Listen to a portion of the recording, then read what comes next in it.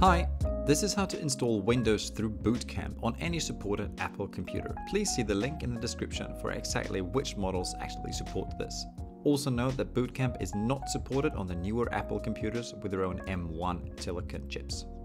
All we're going to need to install Bootcamp is a supported Mac computer, in this case an iMac from a few years back, and a USB stick with a minimum of 16 GB storage space.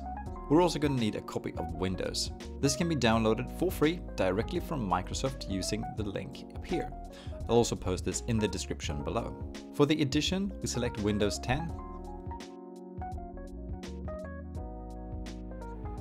And then we select our preferred language.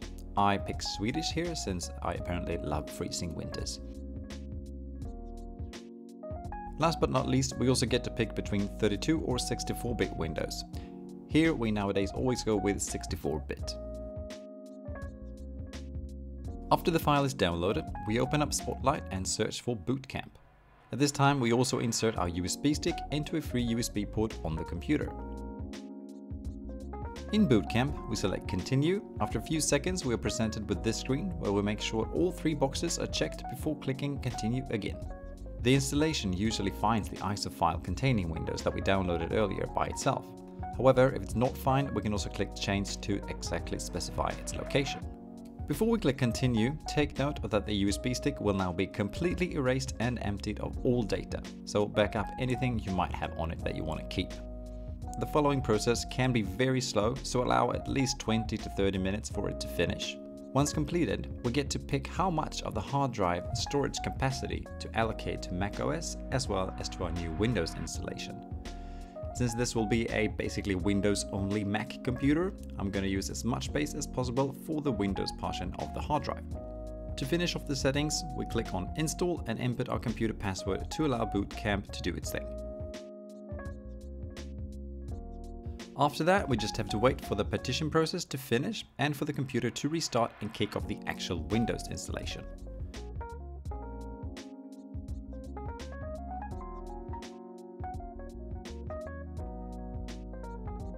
From here on, the process is very straightforward and we're basically just clicking next on all the screens popping up. Sorry about the language being Swedish here, my bad. If you do have a serial key, this can be entered during the setup, but we can also select that we do not have one and continue the installation just fine. The key can be added after the installation is complete. For most users, Windows Home is also the most preferred version to install, so if you don't know which version to use, this is the one to go with. The only place we have to pay a little extra attention during the setup is on this screen, where we select on which part of the hard drive, which partition, we want to install Windows on. Most often, Bootcamp is already selected, however, double check that it is before moving on with the installation. After this, the computer starts copying all the files from the USB stick to the hard drive. This can take anything from a few minutes to a good half hour depending on, well, things.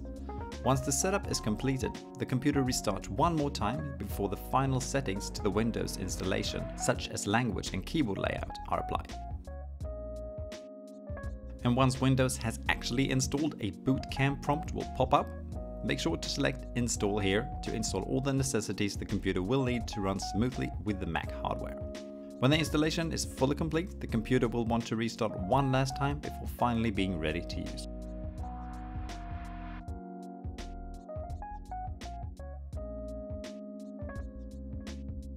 Great work! If you want to select whether to boot in macOS or Windows, all you have to do is hold down the Alt or Options key just after you power the computer on. Then use the arrow keys to select your preferred operating system to start. And that's about it. Thank you for watching. Have a nice day. Bye!